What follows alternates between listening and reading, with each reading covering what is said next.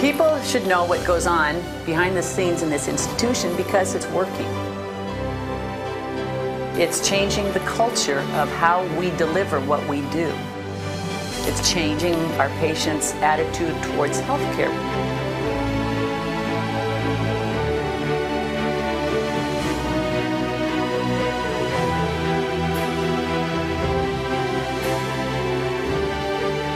It's a choice we've made to change healthcare, starting with ourselves.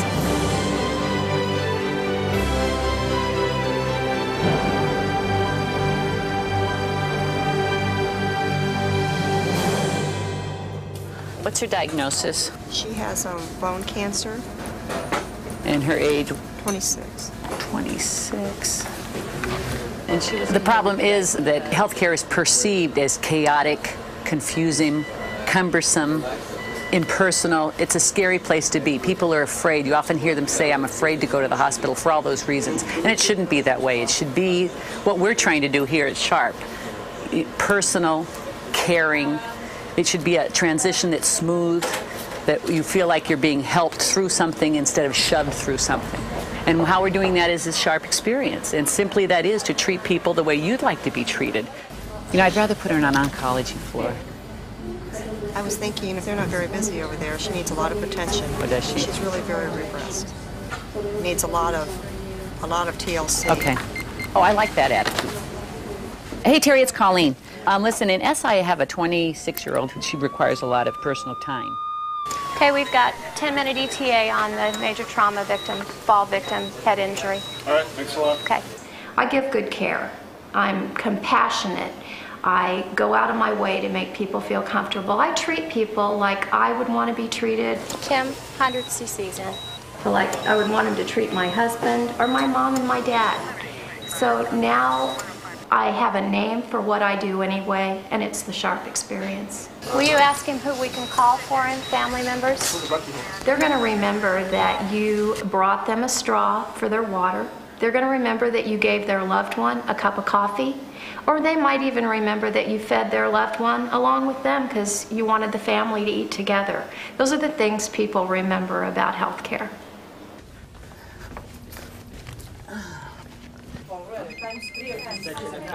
Hi, this is Colleen. Can I help you?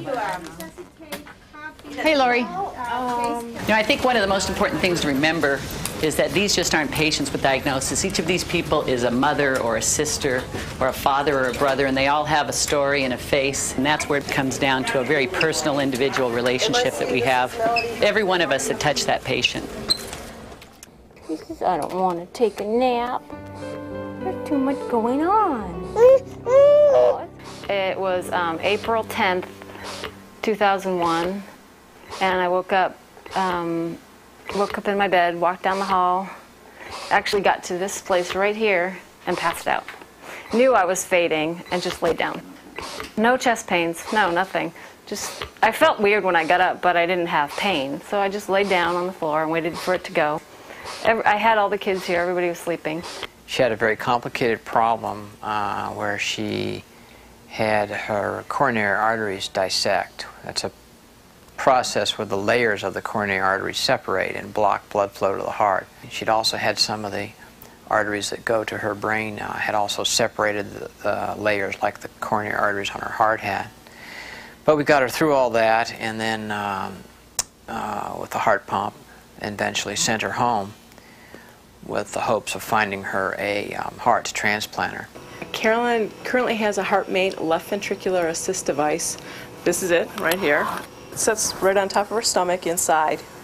This part here is sewn up into the left ventricle, and then there's a long Dacron graft like this that attaches to her aorta. Nobody else in the county has this type of technology to be able to support them and send them home. The thing I saw was the vent, which is right there. I saw that, and I'm like, what the heck is that? And they didn't tell me for a little while, and then finally they told me what had happened, and I said, well, I'll just get a new heart, right? Hey, say cheesy. Cheesy. And with Carolyn, she's unique in that she really never had any heart problems before this event happened to her. So when she woke up, you know, one day she was a normal mom taking care of her children, and she woke up after this event and said, what is going on? Well, your heart failed and you have a new heart pump. If we did not have this sort of advanced, exotic, I guess you could call it, technology available here, then there would be a certain number of patients that would not survive. You got to have surgeons, you got to have the nurses at the bedside. And from the surgical ICU to the step down to the home health nurses. We use our rehab. We're the only rehab hospital in the country that takes left ventricular assist devices. The staff out there has all been trained. They know how to manage them. The most important thing for human existence, though, is to be outside of the hospital. And so we've been pioneers in getting people home with heart devices. We are sort of a community resource in that regard. And there are pumps that we're going to be starting to test in the very near future that are about the size of your thumb, that actually fit in the tip of the heart. And they are a product sort of the aerospace industry. And I'm not like my father, who's an engineer. I don't need to know all of that. You know, if it works, it works. If it doesn't, it doesn't. I don't necessarily need to know why.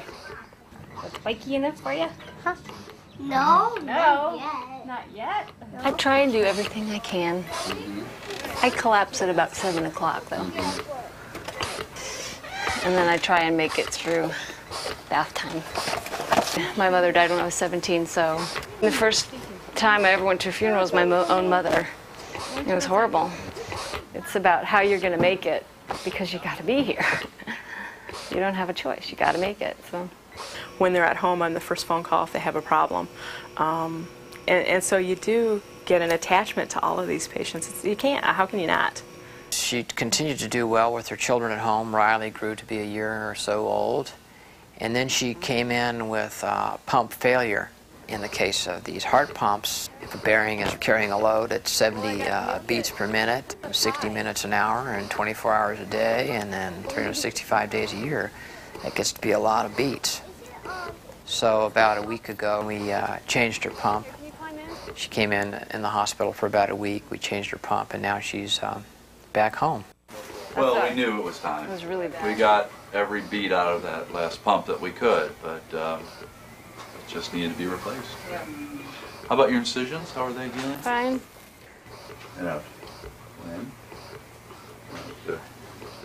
The transplant coordinator is involved in helping patients go through the transplant process. As a matter of fact, I got called on you the other night. It was from Denver, Colorado. Yeah. It was actually last night at 12:28 in the morning. What do they do?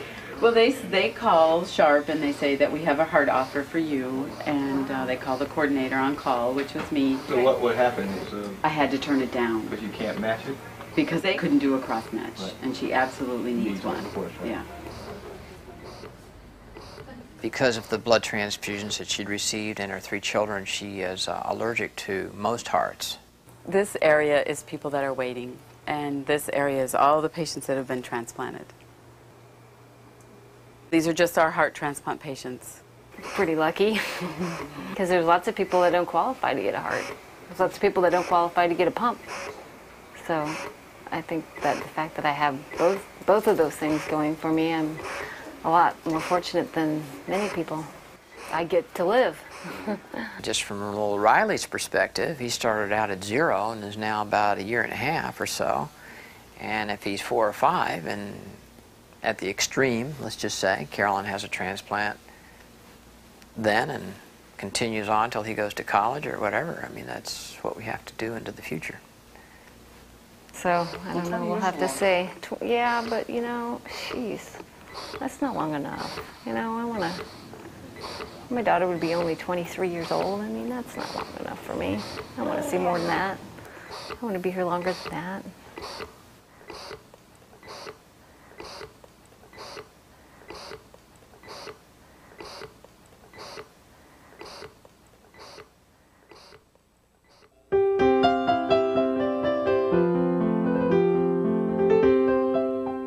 When I was 4 years old, I wanted to be a doctor, and that has never changed. Even though I see patients in my office, a key thing is trying to prevent patients from actually coming to my office in the first place.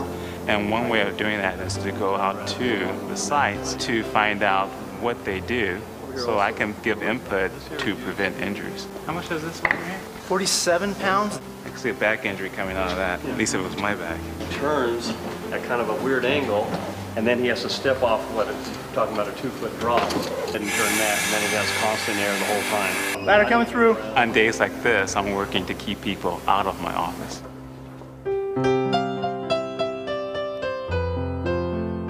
14,000 strong, the Sharp Experience story is being brought to you in the spirit of community service by Sharp Healthcare. Sharp provides San Diego's most comprehensive care. Sharp's over 2,500 affiliated physicians include the primary care doctors and specialists of the Sharp Community Medical Group, Sharp Mission Park Medical Group, and Sharp Reese Staley Medical Group.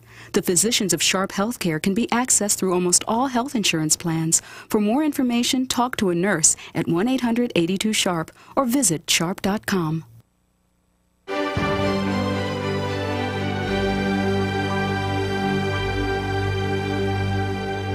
We really all are on the same track. I mean, we all think the same thought, and once again, schmaltzy as it is, we want the best thing for the people we're caring for, and that comes through time and time again. I mean, we'll talk about something, and then the bottom line to all of us will be, well, what's the best thing for the patient? Excuse me again. Hi, this is Colleen. Can I help you? Hi, Mrs. Watt. How's your walking coming along? Great, great. Stuff that seems to be common sense. You know, you should be grateful to people for what they do. You should have a good attitude. You should say nice things. You should make your words work. They would ask me so many times, is there anything else I can get you? Can I get you this? Can I get you water? Can I close this curtain for you? Or would you like this curtain open or this door open or closed? I get all of that from them, from each and every one of them, not just certain ones. All of them do the same thing. When you see patients, greet them with a smile. Say hello and say, can I help you?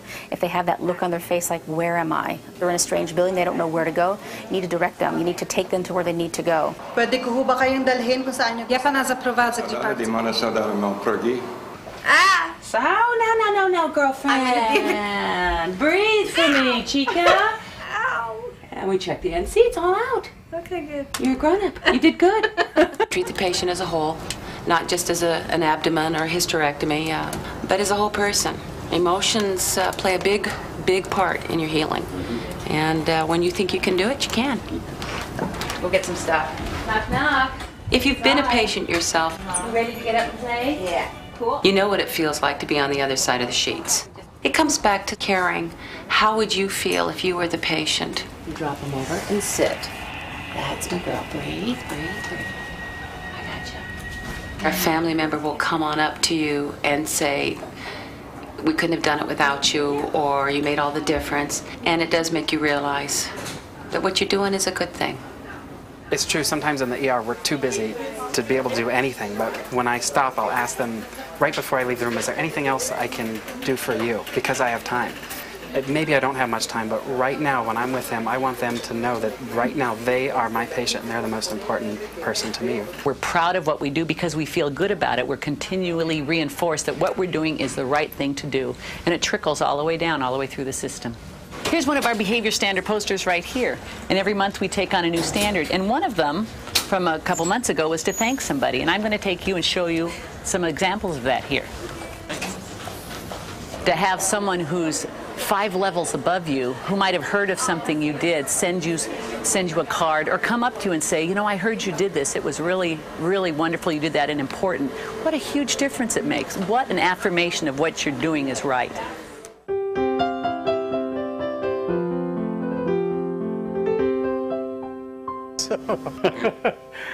I'm Dr. U.C. Poconos. You know what that is? No. It's a black eye. You don't want to. I'm V. Jewel, and I'm a clown escort. Okay, yeah, there's a stool specimen here, and they send it down to the laboratory, and they love that. So. There is reason to believe that if you have a happy attitude, that you do heal better, and I believe that. Hey, you got a great laugh. Laughter is the best medicine. That's why I have the light in my nose. 14,000 strong, the Sharp Experience story is being brought to you in the spirit of community service by Sharp, a healthcare organization designed not for profit but for people. Contributions to the Sharp Foundation support new state-of-the-art facilities vital to a healthy future for San Diego. Physicians, employees, and volunteers of SHARP have proudly donated nearly $8 million toward the SHARP Foundation's current fundraising efforts. To learn how you can help us make a difference, call 1-800-82-SHARP or visit sharp.com.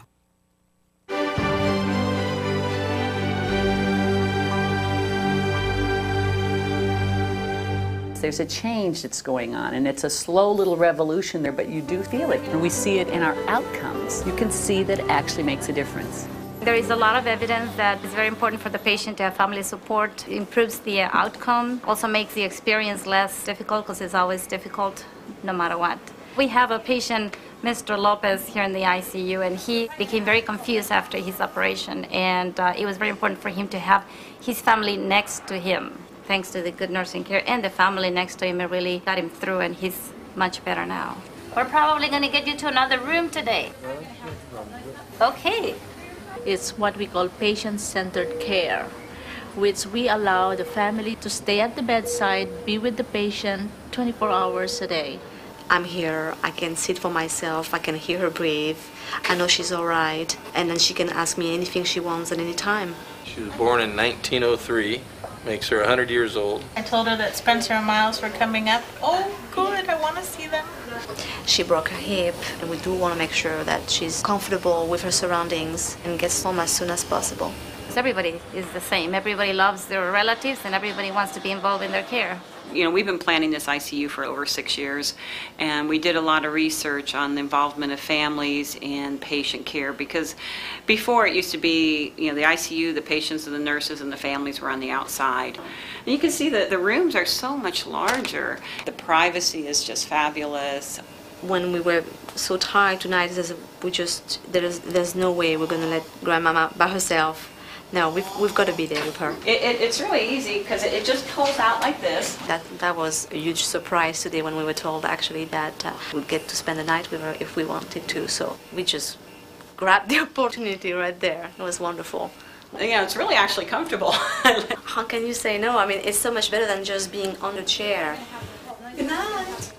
You know, I have some favorite nurses here, Karen, Edna, Norma. They're all really nice.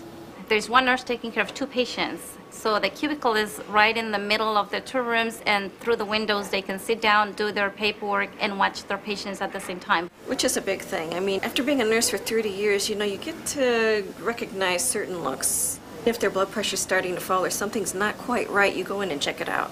And actually, we also have the little monitors. They can find you anywhere you are in the unit. And then we have a monitor here at the desk that tells us where every nurse is. Real high tech. Her son, my father, came in at the same time, and so she just jumped and grabbed him around the neck, even with the IV in her arm and everything. And then, of course, she just holds on to us like she always does. Always grabs your hand and won't let go. All my grandkids, and they're wonderful kids, wonderful. They're always there when you need them. She's pretty tough. She'll get better. Not just pretty, but strong. She has a beautiful family, and we all try to do our best for her because she's precious, very precious. I'm so proud to be their grandmother. And I'm going to stay her grandmother. Not going to change. Being with all this technology right now, I think the most important thing is the human touch. We should not forget that is the #1 need, the human touch.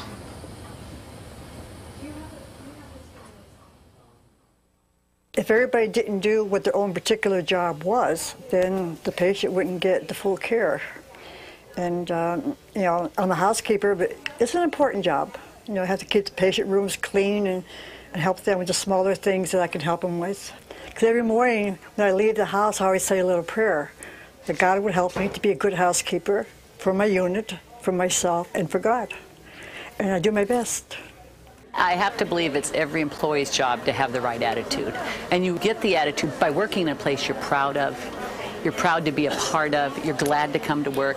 This is my hospital, and I believe that. I believe that everybody here is an extension of my family as far as the people I work with. I like coming in with a positive attitude. I like coming in knowing that, I make a difference. I love my job. There's times where I go home, I feel beat up, but I feel satisfied. But I can't wait to come to work the next day and start with a clean slate and start all over again. There you go. Thank you, Thurman. That's what I wanted.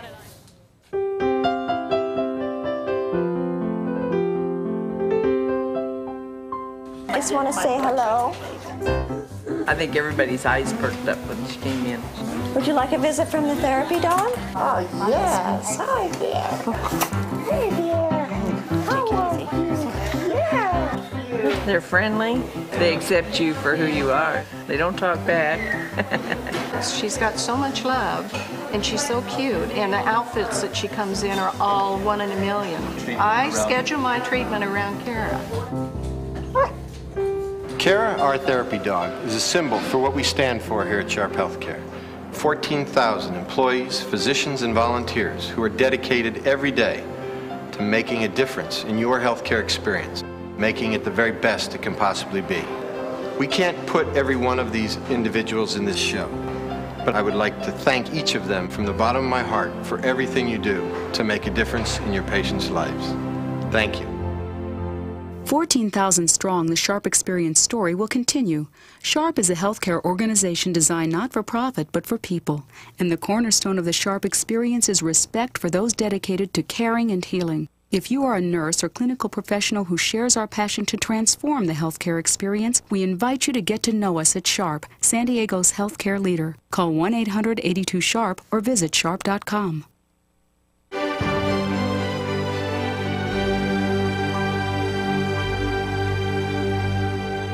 Sometimes healthcare is not about heroic acts. It's not about medicine and testing, not about new beginnings, about something entirely different. We're the only facility of its kind in Southern California. A hospice is about living. It is about caring for people with terminal illnesses, but making sure that they are living while we're caring for them. I have more happy memories of this place than I do sad memories, and I was watching my brother die the whole time.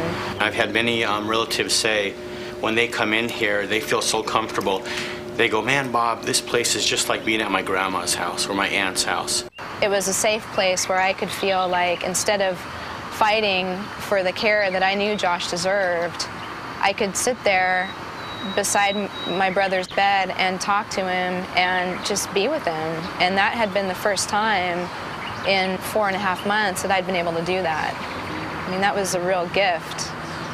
The first couple days when Bob kind of came on scene, the way that he talked to Josh was so, it just kind of melted my heart.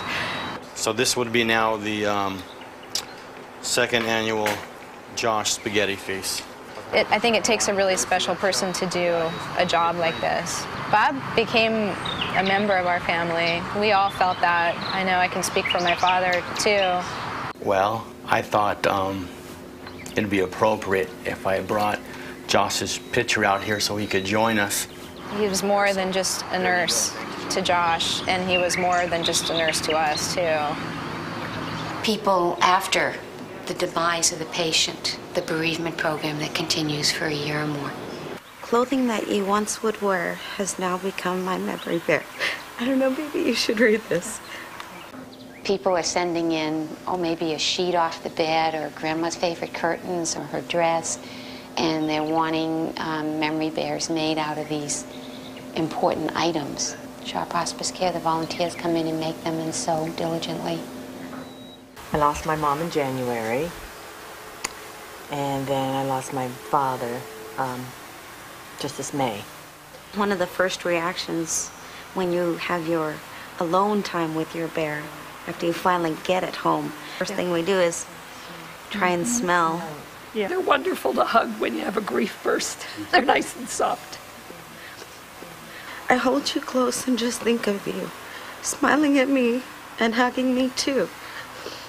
It catches all my tears, and I love that.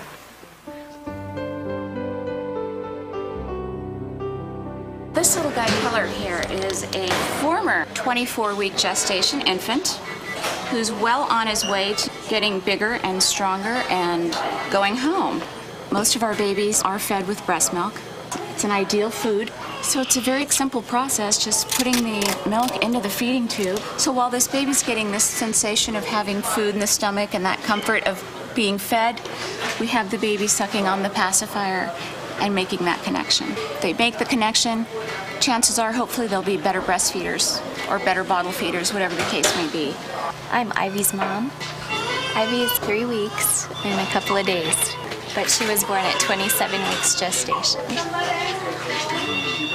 So she was early, anxious to get out. This is the largest neonatal intensive care unit in the county and the second largest in the state. Today we've got 48 intensive care babies.